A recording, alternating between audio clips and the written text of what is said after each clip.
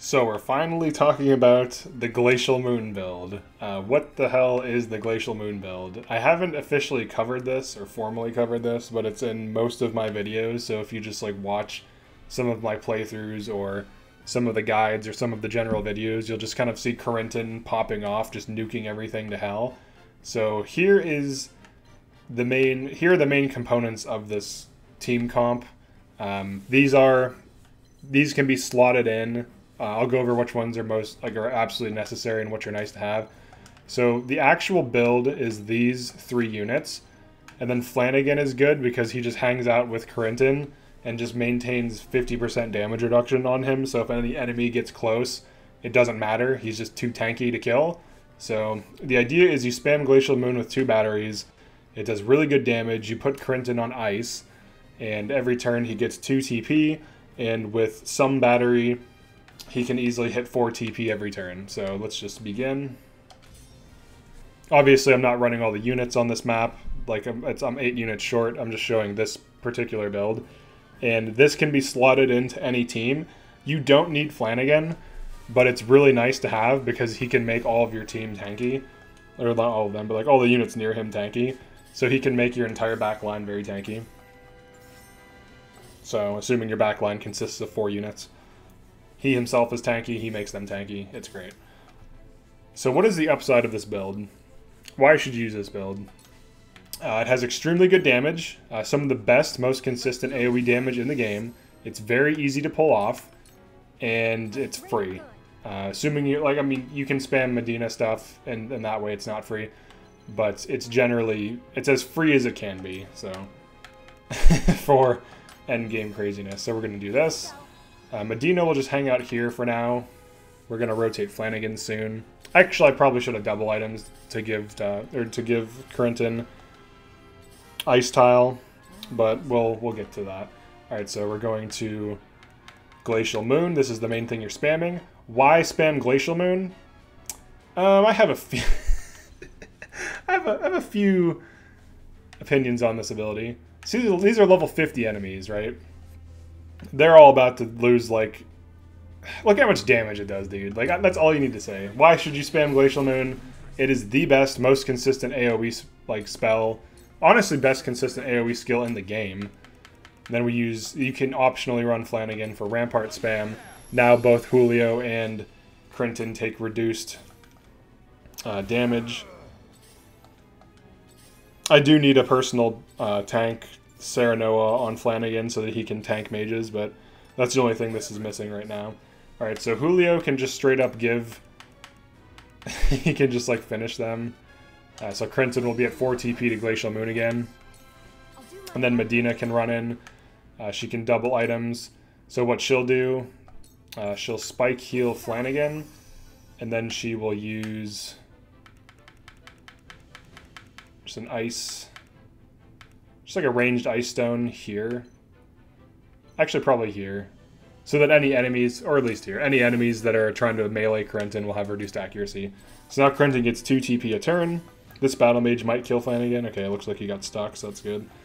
But you can see the AoE is ridiculous. This ability has absurd range. It does really good damage. It's really easy to maintain. Look at how much damage this is. This is ridiculous. This is like meme levels of damage. One thing I can do here is and if you want to accelerate the damage, you can battle cry in tandem. So that's 3 quietest points to just accelerate the nuking, and then I can just have Flanagan heal himself in this case. He can just use this on himself. Look at this. This is ridiculous. This is 1 unit's damage. This is 1 unit. This is the best AoE ability in the game, period. There is a reason why you'll constantly see me running this, because it's so good. He just killed multiple things. And then he's going to take 50% less damage, and then Julio can keep... I'll inherit her in this case, but look at this. He's already back to full. He's already back to full. And then I can fast-acting medication. If I want to. I don't have to, but I can. It's like the ultimate flex build. So I can start nuking these. because they're trying to kill me, so let's try to prevent that from happening. But yeah, you can see the damage. It's ridiculous. Like, it's pretty much why you should use those. Flanagan might die, potentially. We'll see. He needs Sereno to tank him. Alright, what we can do is this. There we go.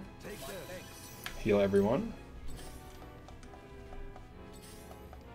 And this is with 4 units that we're accomplishing this. And then Corentin will actually be at 3 TP. So if I actually just do this, and then Moment of Truth in. Let me check the turn order before I do anything. Let's see, turn order. Alright, so what I'll do is I'll restore Corentin so he won't die.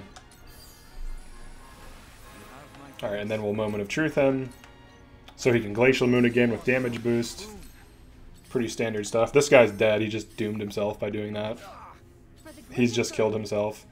We can even fast-acting medication, but I'll just have her use a heal. Just to keep everyone healthy. There we go. Corentin's just straight up carrying damage here. It's hard to compete with this, to be honest. Like, Corentin's probably the best damage dealer in the game, period. It's hard to say that anything's even close to him. This amount of damage and shutdown, because he's also putting ice tiles on the ground and reducing enemy movement and accuracy, is so absurd. It's just like so good. Alright, so we still have... Alright, we have to Ramparts again.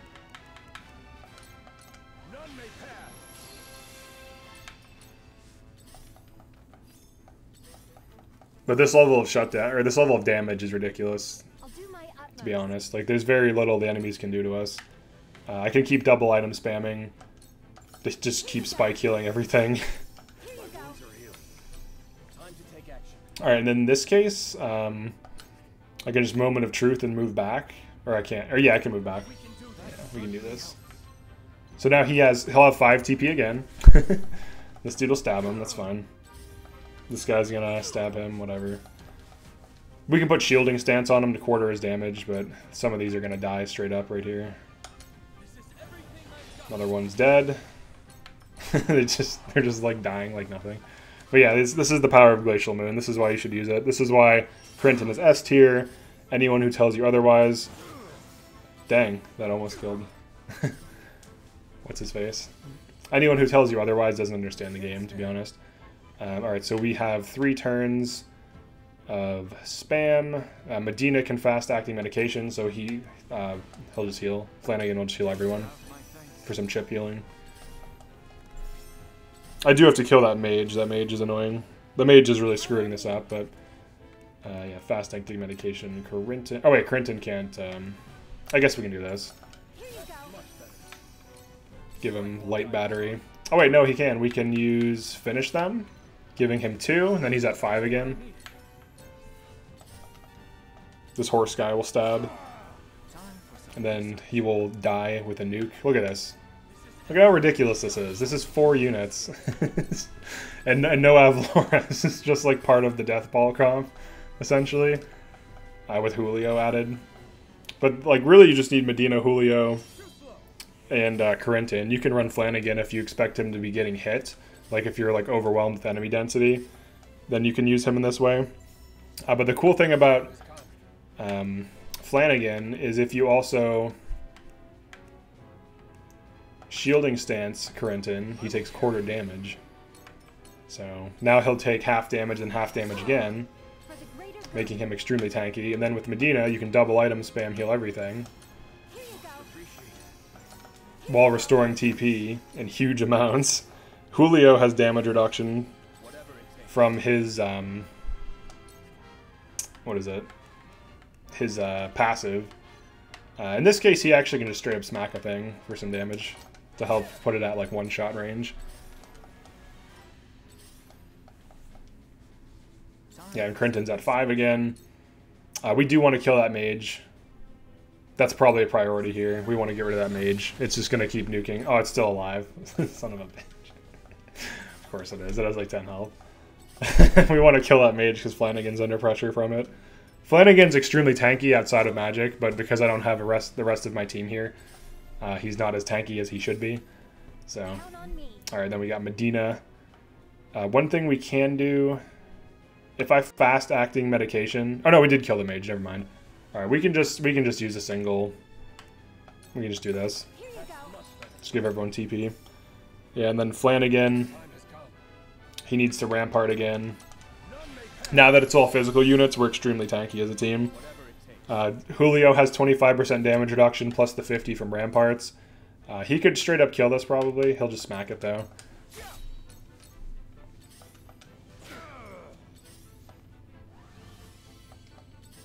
Alright, these guys are flying in. But this is the power of Glacial Moon. Corentin has been doing like I don't know, 99% of the damage. Maybe it's like 95, but still, he's been... Look at this. It's so easy to spam. It's like, it's so much better than high jump too. Like I know some people like high jump, but this is just so much better. It's zero risk. You can do it from any position. You don't have to physically put the unit in there. You hit more targets. You hit one more target. It's cheaper. It costs 4 TP. The unit it's on self-generates TP every turn. With like Medina double item spam, it's like an infinite combo.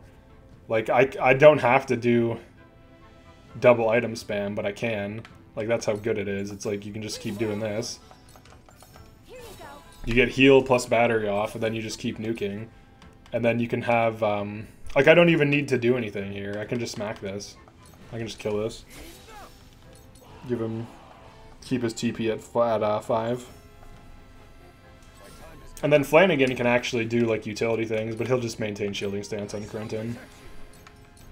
That's why I included him in this video, to show the value Flanagan adds to a team. Because Corentin can die very fast, but I don't think it's useful to analyze units in a vacuum, like by themselves. I think it's useful to look at units as like in terms of how they function on a team. So like, it's a very little use. Yeah, check this out. This will actually kill. It's a very little use to analyze units by themselves, because ultimately they will be on a team. So it doesn't really make sense to analyze things in a vacuum. Like, how good is this unit, you know, by itself? It's like, that's not how it's going to be used. So it's not really going to give you good input or good information as to how effective it is, right?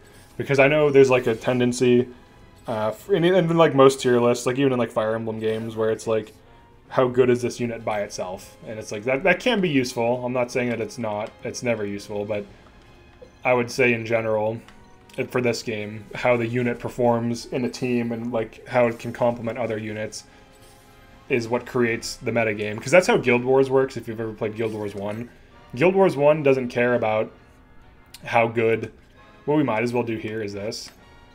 It doesn't care about how good something is individually. It cares about how good it is within the context of a certain team comp. So in Guild Wars 1, it's all about like class, like your builds between your units working together. And this is a perfect example of that, where you have a tank making other units tanky, you have your battery healing, and then you also have another dude batterying, like a secondary battery. Now you can just straight up run Corentin and Medina, and as long as she always is next to him when she double items, she can double items every single turn, and then he can spam Glacial Moon without Julio. So the 3 configurations are just Corentin, Medina, Corentin, Medina, and Julio, and then Corentin, Medina, and Flanagan. And you run the Flanagan for the extra tanking, and they're all good. Like, all of these configurations are fine. So you can kind of get a feel for what you need, what setup you need for which situation. If it's like low unit count, like a team of 9, these are all good units to run in general, so there's really no downside of using them. But it's an extremely powerful spell. Like, it's just the best AoE spell in the game. Like, there's really not much else to say about it from that, aside from that. But I feel like, you know, showing it is useful. I could talk about how good Glacial Moon is, but this is like the perfect use case. Like, these are all level 50 enemies, and this team of 4 is completely locking this down easily. Like, this is ridiculous, to be honest. So, and this is with, I mean, obviously you're using the items from Medina, but yeah. Glacial Moon's ridiculous, so. And then, of course, once Corentin has high TP, he can be batteried too. So, for example, in this case, I can do, like, finish them. And finish them is good to use on Julio. If like Corentin's already going to get 2 TP, so you spend 3 TP to give him 2. It's better than spending 5 to give him 5 because he's getting more than he can even take. And like now he just loses a 10% damage reduction because at least with 2 TP on Julio, I still have 10% damage reduction. However, if I just do this, now he's at 15% damage reduction. So having 2 batteries is extremely overpowered. Alright, here we go. This guy's gonna attack. Great. He hawk dived with an actual hawk. That's cool. The other thing too is I don't actually have to Glacial Moon here.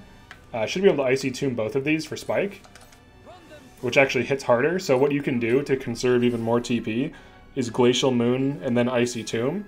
So you're spending 4 TP and then 3 TP. And Icy Tomb has a wider area of effect than Glacial Moon, but it's centered around you. So if you're Glacial Mooning the entire board, and there's like a ton of enemies in range, and then you just start Icy Tombing them, you'll actually deal absurd damage to even like to more targets for less, assuming they're on icy tiles, which they probably will be. So some things to consider. He's basically more or less safe here, so he might as well just shielding stance Corentin. Alright, then Julio. He doesn't need to give Corentin anything because he can Glacial Moon this turn, so he can just smack this for some damage. And then Medina, she can just double items, spike heal everyone. And then secondary heal. Now everyone's at like max TP again, essentially. Corentin's gonna be at 5, so. And also note, when he's at 5 TP... Oh, that's how we lose? Oh, okay. Whatever. That's fine. When he's at 5 TP, he can Glacial Moon and then Icy Tomb combo if he's on an ice tile. Because the way it works is, you're at 5 TP, you cast Glacial Moon, you're at 1 TP. It's your next turn, natural regen of 1. On ice regen of 1, you're back at 3, you can now Icy Tomb. So even without a battery, like he doesn't have to catch battery every single turn, he just needs to catch battery every other turn. As long as he does that, he can Glacial Moon, Icy Tomb combo. If he catches battery every turn, he can Glacial Moon combo and just keep spamming it. And it's extremely powerful. So yeah, that's it for this one. Definitely like and subscribe if you enjoyed this. I still have a lot of hard mode guides for like Deathless, Fresh Save to go through. Honestly, those take me a lot longer to make than other videos because I have to actually like play test a bunch of different builds before uploading them, and then make sure like the build actually works or like the strategy actually works. So that's why those take longer if you're wondering. But yeah, that's it for this one. Thanks for checking this out, and I'll see you in the next video.